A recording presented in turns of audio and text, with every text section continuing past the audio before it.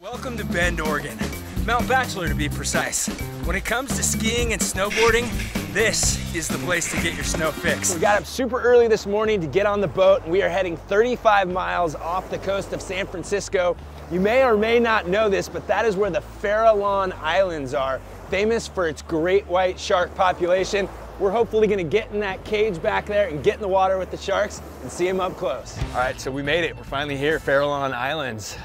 We set anchor, we dropped the cage in the water, we've deployed some seal decoys. Now it's time for some fun. Woo!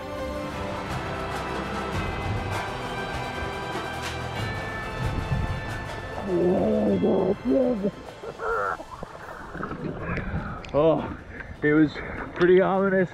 Kind of creepy, kind of dark, super cold. A lot of times when you're planning a trip or a weekend adventure, you gotta book a hotel room, right? Well, I found a different, cooler option that might just be the best way to explore Northern California. All right, let's hit the road.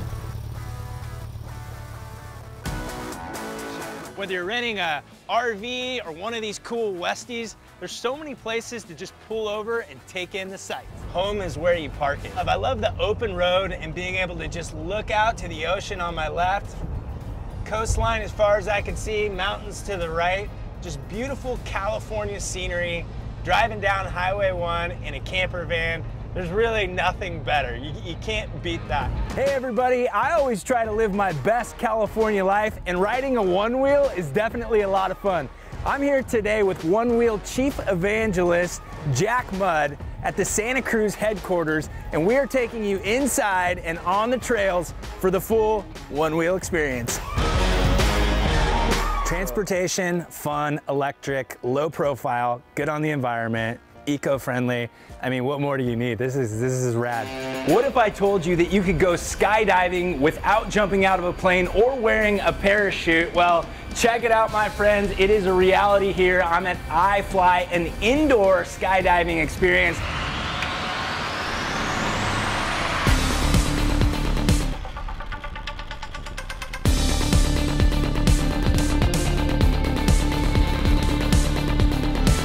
Get ready to grab a paddle for some wet, wild adventure. I'm here on the South Fork of the world-famous American River. Don't be fooled, because what's coming up next is known as the Meat Grinder. Is that right, Lee? First class 3 rapid of the day coming up. The goal is to stay in the boat, but it's not the worst case scenario if we fall out, because like I said, it's hot and it feels good in this river. Whitewater rafting on the American River! Woo!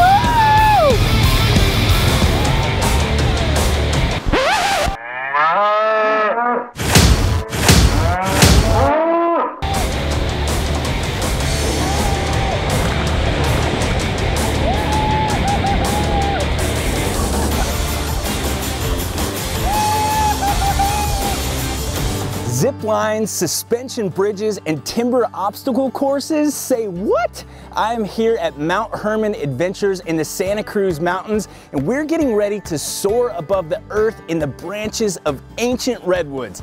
Let's go. Yes, because, you know, this could be a potential serious wedgie here, folks, but we'll try and avoid that.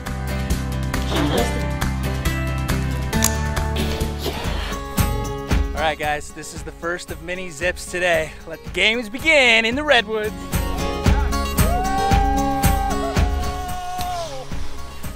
Woo! That thing was fire! I feel like I was going 70 miles an hour there, Bailey. Well, right when I thought the zip lines were the all-time, look at this place. This is so cool. This is like the ultimate playground. No hands. No hands. No hands, guys. Here we go. Yes! Adventure, the great outdoors, and some good old-fashioned fun are good for the body, mind, and soul. And I think if these redwoods could talk, they'd probably agree. See you guys. So we just traveled about 4 miles south, and we came into an even bigger pod of gray whales, again surrounded by Risso's dolphins. It's 75 degrees, and we're surrounded by gray whales. I mean, it's so awesome. Have you ever wondered what it would be like to live off the original California landscape? Well, today we're gonna learn a few of the most critical wilderness survival skills you need to stay alive in the woods. All right, everyone, let's pretend like this is a real life and death survival situation. Jack, show us how to make some fire, buddy. So this is actually a lot more challenging than it looks, and quite frustrating, because if you get a little bit of smoke but you stop, you gotta start right back over. So you can see I'm getting a little bit of smoke here, trying to keep this fluid motion. Nice. Yes! Woo! Let there be fire, Jack. All right, so we were able to get a nice flame on our tinder bundle here, and we're not gonna freeze tonight. This thing, man. Oh, didn't hit the target, but that wasn't too bad. What do you think, Jack? Jack? Jack? Jack! I guess it's just me, all alone out here. Good thing Jack taught me those skills.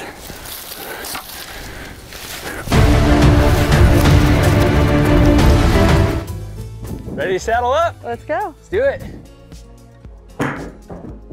Ha ha! Woo!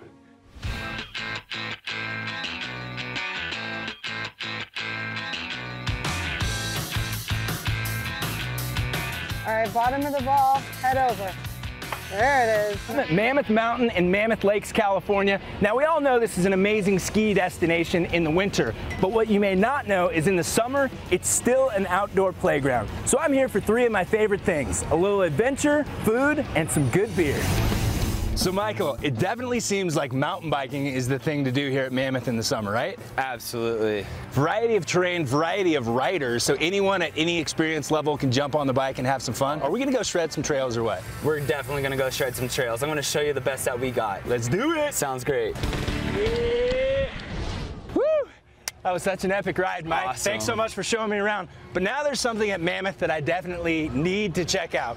But in order to do that, I'm gonna have to trade in this bike for something with a little horsepower. Okay, I know I said horsepower, but what about mule power? I'm here with Bobby, and we're about to embark on a trail ride up into the mountains. So Bobby, riding a horse is pretty common. Why are we riding mules today? Rainbow Falls is a west-facing waterfall, so every afternoon as the sun moves west, it shines down into the mist below, creating the glorious rainbow you see behind me. I think the view speaks for itself. Mammoth, you didn't disappoint. Hey guys, I am in Alameda, just across the bay from San Francisco, and behind me is the USS Hornet, a Navy ship that is now a floating museum, and rumor has it is also known to have some paranormal activity. Let's go check it out. It's a helpful spirit on that bed. Okay, I'm cool with that. They're still doing their job. They're still trying to do. Trying to put the pillow over your head on that bed. Okay, cool. No, nothing's here to harm you. What was that? Well, apparently it wants to bleep. Okay. Usually because it calibrates it. That's really unique. So that's a little unusual. That doesn't happen every yeah, day? that doesn't always. Yeah.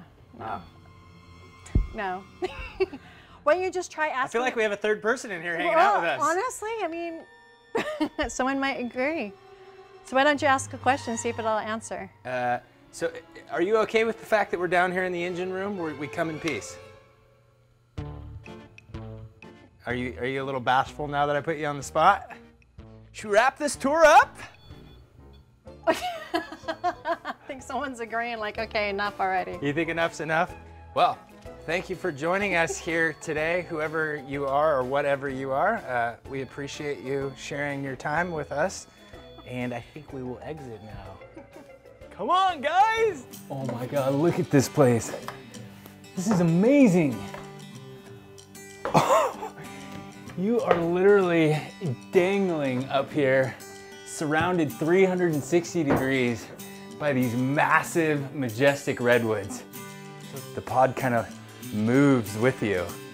So it's kind of like you're kind of like one with the tree branches is what it feels like in here. I don't know if you guys can see that, but we're kind of like going like this, which is, well, for me it's thrilling. For some it might be slightly terrifying because you are definitely up here a ways. Known as the sport of kings, the art of falconry is at least 4,000 years old. Today I'm meeting up with master falconer Kenny Elvins to learn all about these majestic birds of prey. Woo! You guys, I literally felt like that bird was about to run right into me at like 150 miles an hour.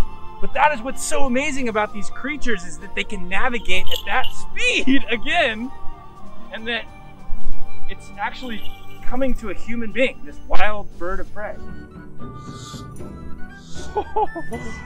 Wow, that was amazing. I can definitely check this one off the bucket list. These birds of prey are nothing short of amazing, and it's been so powerful and amazing to witness them up close. I definitely feel like I need to get behind the helm here. Are you gonna trust me to drive this thing? Let's go. Can we get over the bridge too? Yeah, let's do it. Oh man, let's go.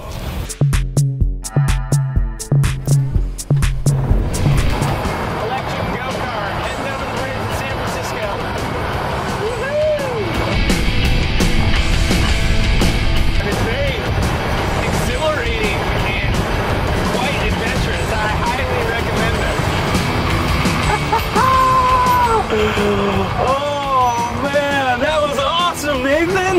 You survived. What an adventure, man! Woohoo! Look at this view!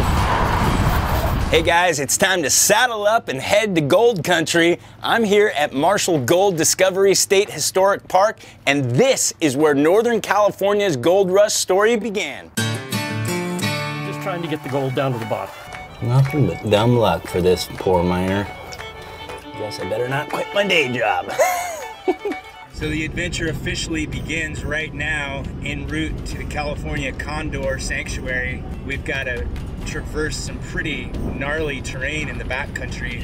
Finally arriving here at the Ventana Wildlife Society Condor Sanctuary, and what a great sign, you guys.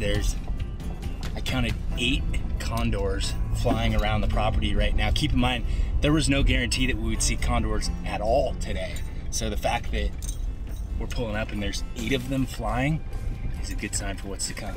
So we're out here on the sanctuary, and I've had a lot of really amazing encounters all day with these beautiful condors, but actually one of the dominant condors actually just flew right over the top of my head, flapping his wings, and landed right on that perch out on that rock. I'm literally 20 yards from this beautiful, huge condor. It's got like a 9-foot wingspan and is right there taking off. Wow. My heart is racing, you guys. That gives me the chills. We are so blessed today to have that experience. While there is still much work to be done to protect this species, the Santa Lucia Range of Big Sur is once again home to the magnificent California condors. Check out this beautiful, rugged coastline. Today we're talking about sustainable seafood and how to source it responsibly. I'm meeting up with my buddy Brian to do some spearfishing and hopefully put some fresh fish on the table.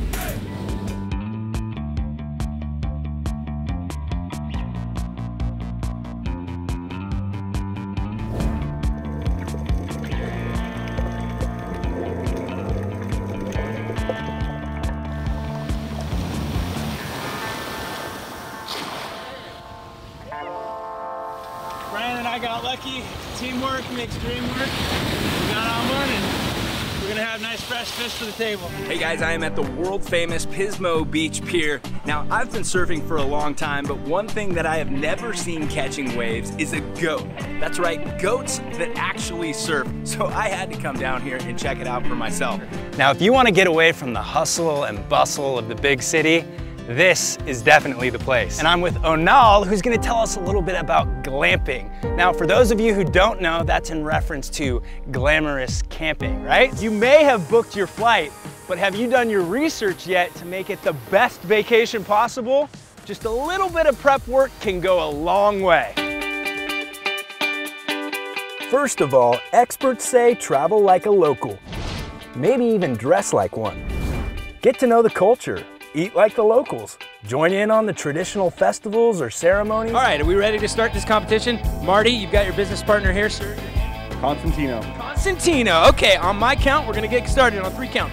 1, 2, 3, milkshake madness. And All Jalapeno M&Ms, folks. That is a curveball. Got the dark horse over here. He's being quiet. Tell me, what's going through your head? I got you some cheesecake with some crunch and some strawberries. He dropped the cheesecake into the milkshake. You've got to be kidding me. These guys are pulling out all the stops. All right, and the countdown, folks. The final. You better get it in the cup because this is it. 5, 4, 3, 2, 1. Voila. I want a cheesecake crunch Ross. Woo. See that on the end? See, he's got some points, some bonus points throwing the Ross name in there. This is the downtown special. Downtown special. Okay, here we go, folks. 3, 2. Wow. That's close. That is dangerously close. I'll tell you why he wins. Because I'm not a huge peanut butter fan. But they are both incredibly delicious. You guys should be proud. I make a serious milkshake in here. Thank you. Chef Ross. I love it. We're doing it here at my milkshake bar. That was awesome.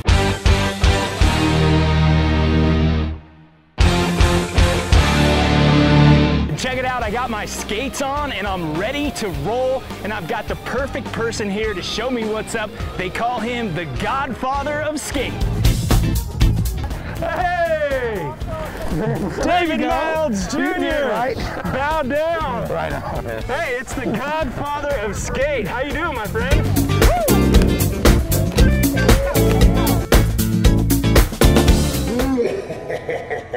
I am here at the Immortal Reckoning, the brand new immersive haunted experience opening here at the San Francisco Mint this fall. I'm about to head into the dark and meet up with the legendary drag performer, Peaches Christ. The fabulous Peaches Christ in the flesh. How are you? I'm great. How are you? I'm doing good, but I am so creeped out in here. Tell us about the storyline with the Immortal Reckoning. The Last Supper. It's the dining room. You got some protein on the table with some flies. That's right. I like it. Poor yes. Sally.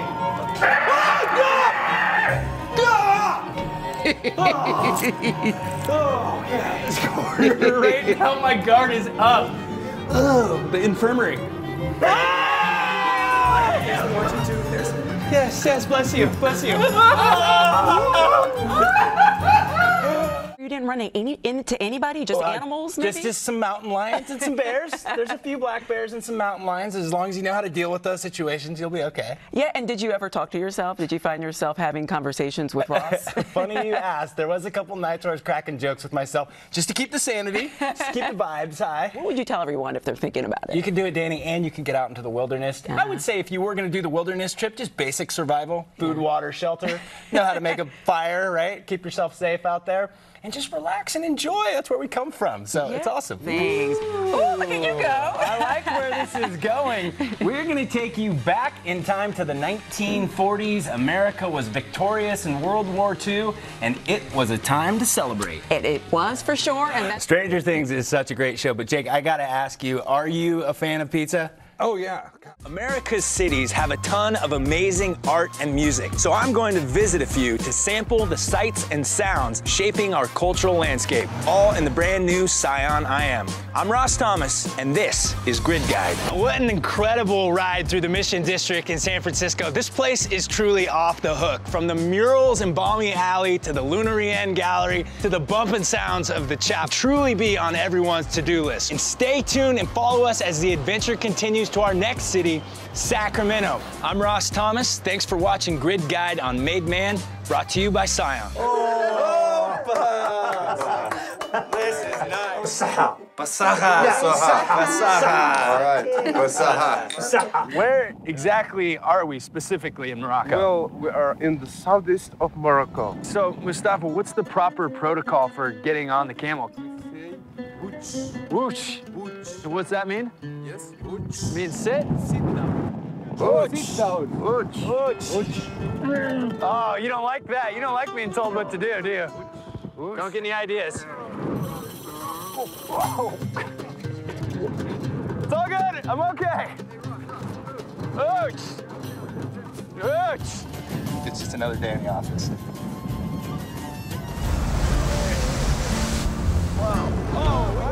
This is a spectacular sight to see.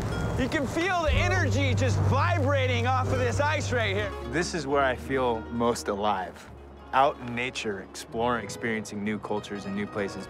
Vámonos a la Puerto Williams para mirar los Yagans. Today we have the really rare opportunity to take this plane down to Puerto Williams and meet with some of the last remaining Yagans. These are considered to be the southernmost people of the world. What was the essence of the Yagan people before the arrival of the settlers?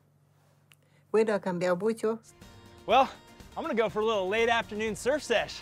See you later.